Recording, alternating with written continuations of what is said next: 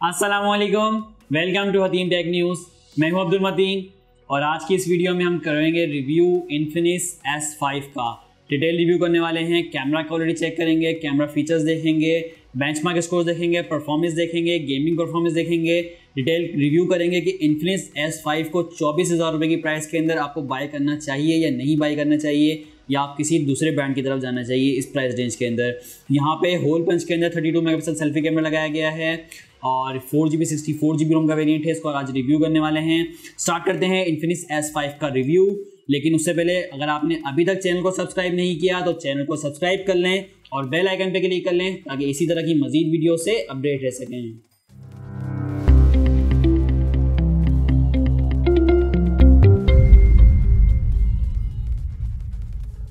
Start करते हैं Infinix S5 का रिव्यू और सबसे पहले बात करते हैं Infinix S5 के डिज़ाइन, डिस्प्ले और बिल्ड क्वालिटी की। डिस्प्ले साइज़ यहाँ पे लगाया गया है 6.6 इंच का HD+ इन्फिनिटी ओ डिस्प्ले मिल रहा है। यहाँ पे होल पंच के अंदर छोटा सा कैमरा लगाया गया है जो कि इसकी खूबसूरती को काफ़ी ज़बरदस्त बनाता है और यही इस डिवाइस की खासियत है, ये इन्फिनिटी ओ डिस्प्ले। यहाँ पे IPS LCD लगाई गई है और रेजोल्यूशन मिल रहा है 720x1600 पिक्सल्स का। लेकिन यहाँ पे डिस्प्ले थोड़ा सा शार्प है और ब्राइटनेस मैंने यहाँ पे फिल की हुई है, कलर्स काफ़ी अच्छे हैं, डिस्प्ले थोड़ा सा यहाँ पे शार्प नज़र आ रहा है। और यहाँ पे पिक्सल डेंसिटी हमें 270 ppi की मिल रही है।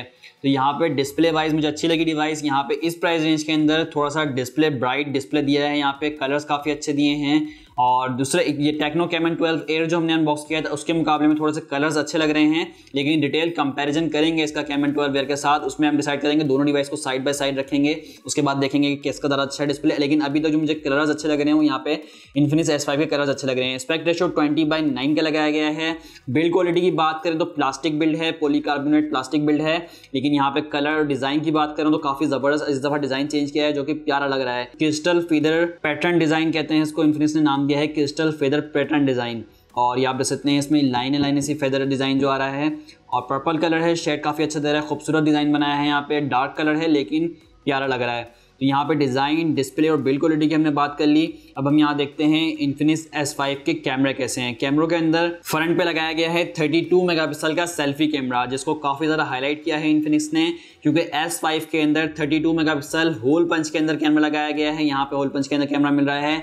कैमरा क्वालिटी, कैमरे की पिक्चर शेयर करूंगा आप लोगों के साथ। बैक साइड पे लगाए गए हैं 4 कैमरे, एक साथ क्वाड कैमरा सेटअप लगाया गया है। मेन कैमरा 16 मेगापिक्सल का होगा विद अपर्चर f1.8। 5 मेगापिक्सल का अल्ट्रा वाइड कैमरा लगाया गया है, 2 मेगापिक्सल का डेप्थ सेंसर लगाया गया है और QVGA कैमरा लगाया गया है। ये 4 कैमरे एक साथ एक बम में लगाए गए हैं और 4 एक साथ LED फ्लैश भी मिल रहे हैं, quad LED with quad camera setup. यहाँ पे मिल रहा है फिंगरप्रिंट सेंसर, यहाँ Infinix की ब्रांडिंग हुई भी है। और ये हो गया बैक कैमरों की बात। अब हम यहाँ पे कैमरे के कुछ फीचर्स भी देखते हैं, उसके बाद मैं आपको कुछ कैमरे की वीडियोस और पिक्चर्स भी शेयर करूंगा ताकि आप कैमरे का अंदाज़ा लगा सकें। वीडियो के अंदर हमें यहाँ पे अल्ट्रा वाइड ऑप्शन भी मिल रहा है और मैक्रो मोड भी मिल रहा है, सुपर मैक्रो। और यहाँ पे आप सकते हैं वाइड एंगल शॉट, दोनों चीज़ें वाइड मैक्रो मोड में मिल रही हैं। 1080p तक वीडियो रिकॉर्ड कर सकते हैं। वीडियो के अंदर हमें फ्लैश का ऑप्शन भी मिल रहा है। उसके बाद AI कैमरे का ऑप्शन है, AI के अंदर HDR, फ्लैश और यहाँ पे रेशो हैं, फिल्टर्स हैं, ये चीज़ें मिल रही हैं। यहाँ पे AI कैमरा के अंदर भी अल्ट्रा वाइड मैक्रो मोड मिल रहा है। ब्यूटी मोड है, ब्यूटी के अंदर यहाँ पे आप देख सकते हैं, ब्यूटी के अंदर आप 1 पर्सन हो या 2-3 पर्सन हो, यानी कि अल्ट्रा वाइड का ऑप्शन ब्यूटी मोड पे भी मिल रहा है। AI कैमरा ऑप्शंस हैं, सेलेक्ट कर सकते हैं नंबर को AI के हिसाब से। अच्छा, इसके अलावा फ्लैश है, यहाँ पे बुके मोड है। बुके के अंदर 2.5 सेंटीमीटर से आप शॉट करेंगे तो बैकग्राउंड ब्लर करेगा यहाँ पे, और अपर्चर को आप एडजस्ट भी कर सकते हैं यहाँ पे f2.4, f4.0 तक और f1.8 तक, f11 तक जा रहा है, f16 तक इसका अपर्चर है बुके इफेक्ट के अंदर। AR शॉट्स हैं, उसके बाद AR स्टिकर्स यूज़ कर सकते हैं यहाँ पे आप। और इसके अलावा हम देखते हैं मजीद AR के बाद पैनोरामा ऑप्शन है। तो ये वो फीचर्स हैं जो आपको कैमरे के अंदर मिलने वाले हैं। फ्रंट कैमरे पे हम देखते हैं, फ्रंट कैमरे में भी वही फीचर्स मिल रहे होंगे, कोई खास इतना चेंजेस नहीं आई हैं। फ्रंट कैमरे के अंदर ब्यूटी मोड भी मिल रहा है। अच्छा, यहाँ पे गूगल लेंस भी मिल रहा है हमारे पास। यहाँ पे सकते हैं गूगल लेंस का ऑप्शन भी दिया गया है इस डिवाइस के अंदर, टर्न ऑन कैमरा। तो ये अच्छी चीज़ है क्योंकि यहाँ पे आप किसी भी चीज़ को, गूगल लेंस के अंदर होता है कि आप किसी भी चीज़ को यहाँ पे कैमरे के अंदर रखेंगे ऑब्जेक्ट को, तो ये बता देगा कि ये क्या चीज़ है। गूगल, जैसे हम यहाँ रखते हैं इसको और उस पर सर्च का बटन दबाते हैं तो यहाँ से गूगल सर्च करेगा और फ़ौरन बता देगा ये कौन से रोज़ हैं, बेबी सन रोज़। बता रहा है, छोटा सा फ्लोर का वो है तो बेबी सनराइज बता रहा है। अच्छा, यहाँ पे गूगल लेंस भी सपोर्ट करती है डिवाइस। इसके अलावा कैमरा के फीचर्स, कैमरा क्वालिटी के लिए पिक्चर्स दिखाता हूँ। अच्छा, यहाँ पे एक चीज़ मैं आपको बता दूँ, कैमरे की जब मैंने पिक्चर्स ली तो कैमरे की नॉर्मल मोड के ऊपर तो पिक्चर सही है, लेकिन जैसे ही कैमरे को हम अल्ट्रा वाइड पे करते हैं तो बिल्कुल भी फोकस नहीं कर रहा कैमरा अल्ट्रा वाइड के ऊपर। या तो इस मोबाइल के कैमरे में मसला है जो मुझे प्रोवाइड किया गया है रिव्यू के लिए, या सारे मोबाइल्स के अंदर है। ये तो अब डिवाइस हम मार्केट में आ जाएंगे उस टाइम पता चलेगा, लेकिन इस डिवाइस के अंदर अल्ट्रा वाइड पे और मैक्रो पे बिल्कुल कैमरा फोकस नहीं कर रहा। जिस तरह आप देखेंगे पिक्चर्स के अंदर, मैंने बहुत कोशिश करी लेकिन कैमरा फोकस नहीं कर रहा। मैक्रो मोड पे भी, अल्ट्रा वाइड पे भी। नॉर्मल मोड पे बिल्कुल सही पिक्चर आती है, लेकिन अल्ट्रा वाइड पे आप देख सकते हैं अल्ट्रा वाइड पे बिल्कुल भी फोकस नहीं किया, और यहाँ पे ना हमारे पास मैक्रो मोड पे फोकस कर रहा है। बाकी फ्रंट कैमरे की पिक्चर्स अच्छी हैं। फ्रंट कैमरे से आप यहाँ पे AR स्टिकर्स भी शॉट ले सकते हैं। फ्रंट कैमरे की आपके सामने ये पिक्चर्स हैं, ब्यूटी मोड पे भी हैं, नॉर्मल मोड पे भी हैं, पोर्ट्रेट मोड पे भी हैं। फ्रंट कैमरे की अच्छी हैं, लेकिन बैक कैमरा बिल्कुल भी फोकस नहीं कर रहा अल्ट्रा वाइड पे, और डेप्थ सेंसर पे भी, और मैक्रो पे तो बिल्कुल फोकस नहीं कर रहा। यहाँ पे हम डिवाइस के यहाँ पे स्पेसिफिकेशन भी देख लेते हैं, परफॉर्मेंस डिसाइड करते हैं परफॉर्मेंस कैसी है। और चिपसेट के बारे में जैसे मैंने आपको बताया था, यहाँ पे लगाई गई है मीडियाटेक की हीलियो P22 की चिपसेट, जिसने इस डिवाइस के अंदर मुझे जो सबसे ज़्यादा डिसपॉइंटेड चीज़ लगी वो ये चिपसेट ही लगी, क्योंकि अगर ये चिपसेट थोड़ी सी अपग्रेड कर देते तो ये डिवाइस बड़ी बेहतरीन डिवाइस होने वाली थी। हर चीज़ अच्छी है यहाँ पे, hole punch display, 32 megapixel selfie display काफ़ी अच्छा, कलर्स काफ़ी अच्छे, 4GB 64GB सब चीज़ें अच्छी थी, लेकिन सिर्फ और सिर्फ P22 को अपग्रेड करना चाहिए था। इन्होंने चिपसेट वही पुरानी चिपसेट यूज़ की है, मीडियाटेक हीलियो P22। 2 GHz का ऑक्टा-कोर CPU लगाया गया है, GPU भी वही मिल रहा है, पावर VR G8320 का GPU मिल रहा है, तो परफॉर्मेंस वही होने वाली है, हॉट S4 की तरह, हॉट 8 की तरह या हॉट 7 Pro की तरह परफॉर्मेंस वही होगी। 4GB रैम विद 64GB रोम का वेरिएंट है। 3 वेरिएंट्स आएंगे जैसे मैंने आपको बताया था। S5 लाइट में भी 4GB 64GB होगा, S5 में भी 4GB 64GB है, और S5 Pro में 6GB विद 128GB रोम का वेरिएंट होगा। आज हम इसको रिव्यू कर रहे हैं। 4GB 64GB है, 3 कार्ड स्लॉट मिल रही है, 2 सिम्स और एक मेमोरी कार्ड एक साथ लगा सकते हैं। इसके अलावा operating system Android 9 Pie out the box मिल रहा है, और एक्स ऑपरेटिंग सिस्टम जो कि इन्फिनिक्स का अपना ऑपरेटिंग सिस्टम है 5.5 मिल रहा है। यहाँ पे परफॉर्मेंस की बात चल रही है तो हम बेंचमार्क स्कोर्स भी देख लेते हैं। Antutu के बेंचमार्क स्कोर्स दिखा देता हूँ मैं आपको यहाँ पे, और ये आ गया इसके Antutu के बेंचमार्क स्कोर्स।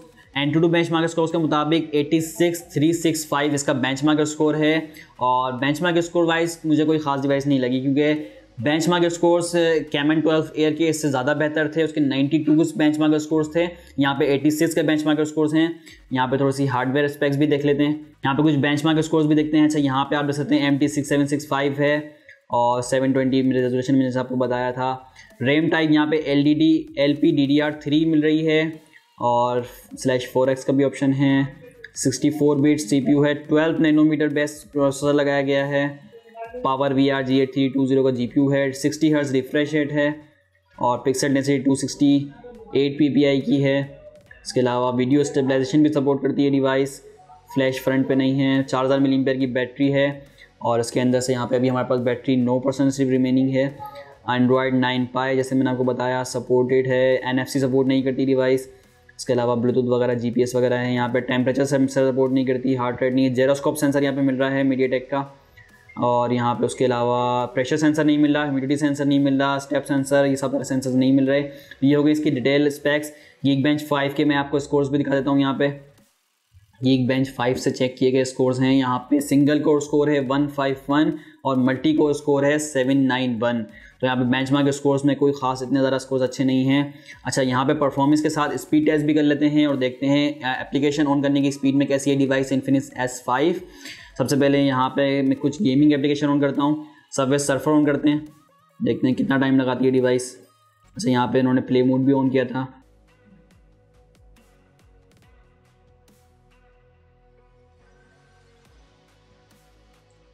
लोडिंग हो रही है। अच्छा, थोड़ा सा टाइम ज़्यादा लिया मेरे ख्याल से। बाकी हम इसका जब कंपैरिजन करेंगे तो कैमन 12 एयर के साथ भी और हॉट 8 के साथ, S4 के साथ, तो उसमें हम देखेंगे कौन सी डिवाइस पहले ऑन होती है। लेकिन यहाँ थोड़ा सा टाइम लिया। ग्राफिक देख सकते हैं आप, थोड़े से अच्छे कलर्स हैं लेकिन वही नॉर्मल ग्राफिक है। अच्छा, ये हो गया हमारे पास हॉट 8 का हमने सर्वर कर लिया है। अच्छा, इसके अलावा PUBG एक्सपीरियंस भी ले लेते हैं। PUBG एक्सपीरियंस में देखते हैं कि PUBG कैसी चलाती है डिवाइस। PUBG में ग्राफिक क्या आती हैं और रिज़ल्ट कैसा आता है। और यहाँ पे आप देख सकते हैं जो ऑटो सेलेक्ट करता है PUBG ग्राफिक, वो यहाँ पे लो ग्राफिक सेलेक्ट हुई हैं, डिवाइस की स्पेक्स के हिसाब से सिलेक्ट होती हैं, यहाँ पे लो ग्राफिक सेलेक्ट हुई हैं। और यहाँ पे आ गई है हमारी PUBG स्टार्ट हो गई। ग्राफिक हमें आप देख लेते हैं यहाँ पे ग्राफिक किस तरह की मिल रही है हमें। ग्राफिक में जाते हैं तो मीडियम ग्राफिक है, स्मूथ पे, बैलेंस तक ऑप्शन जा रही है डिवाइस। ग्राफिक HD पे नहीं जा रही, बैलेंस है, स्मूथ है, मीडियम ग्राफिक है, स्मूथ में आके। अच्छा, ये हमारे पास ग्राफिक सेलेक्ट हो गई हैं, यही ग्राफिक मिल रही हैं। और यहाँ पे हम इसको बंद करते हैं, देखते हैं कोई हैंगिंग वगैरह तो नहीं मिल रही।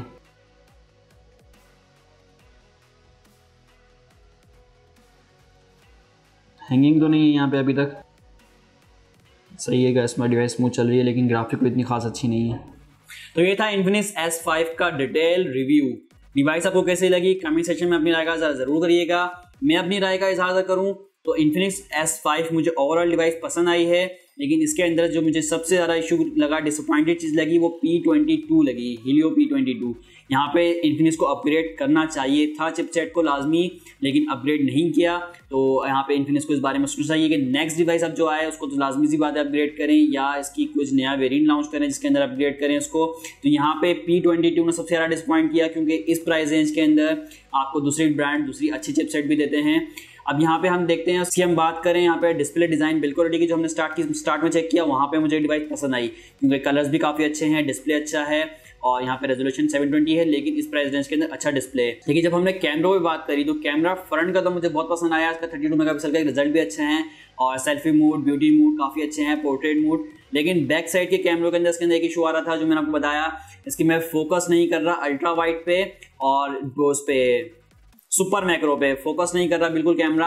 अब हो सकता है कि ये इस डिवाइस के अंदर सिर्फ इशू आया हो, या फिर बाकी सब डिवाइसेस में है, ये तो आप लोग मुझे बताएंगे जब आप इसको डिवाइस को बाय करेंगे, या मैं दोबारा चेक करूंगा जब ये मार्केट में डिवाइस आ जाएंगी, तो दोबारा इसको मार्केट से चेक करेंगे कि किसी और डिवाइस में भी ये इशू आया है, या सिर्फ जो रिव्यू यूनिट भेजा गया है इस डिवाइस के अंदर ये इशू है।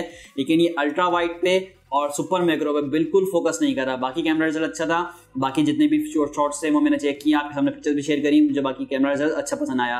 इसके अलावा परफॉर्मेंस मुझे खास पसंद नहीं आई, क्योंकि P22 की वही परफॉर्मेंस है। ग्राफिक लो मिल रही थी, PUBG के अंदर भी हमें स्मूथ गेम चली, लेकिन लो ग्राफिक के अंदर। और यहाँ पे हमने स्पीड टेस्ट भी थोड़ा मोटा किया, तो बाकी कंपैरिजन करेंगे तो उसमें स्पीड टेस्ट सही से करेंगे जब Camon 12 एयर के साथ करेंगे, वहाँ देखेंगे कि क्या बेहतरीन परफॉर्मेंस रहती है। Camon 12 एयर ज़्यादा अच्छा परफॉर्मेंस देता है या ये परफॉर्मेंस अच्छी देता है। और यहाँ पे बेंचमार्क स्कोर भी मैंने आपको दिखाया है, बेंचमार्क स्कोर्स भी थोड़े बहुत कम लगे मुझे Camon 12 के मुकाबले में। तो ये थी वीडियो रिव्यू डिटेल। आपको कैसी लगी वीडियो को लाइक करिएगा, शेयर करिएगा, चैनल पर नए हैं तो चैनल को सब्सक्राइब लाजमी कर लें। अल्लाह हाफिज़।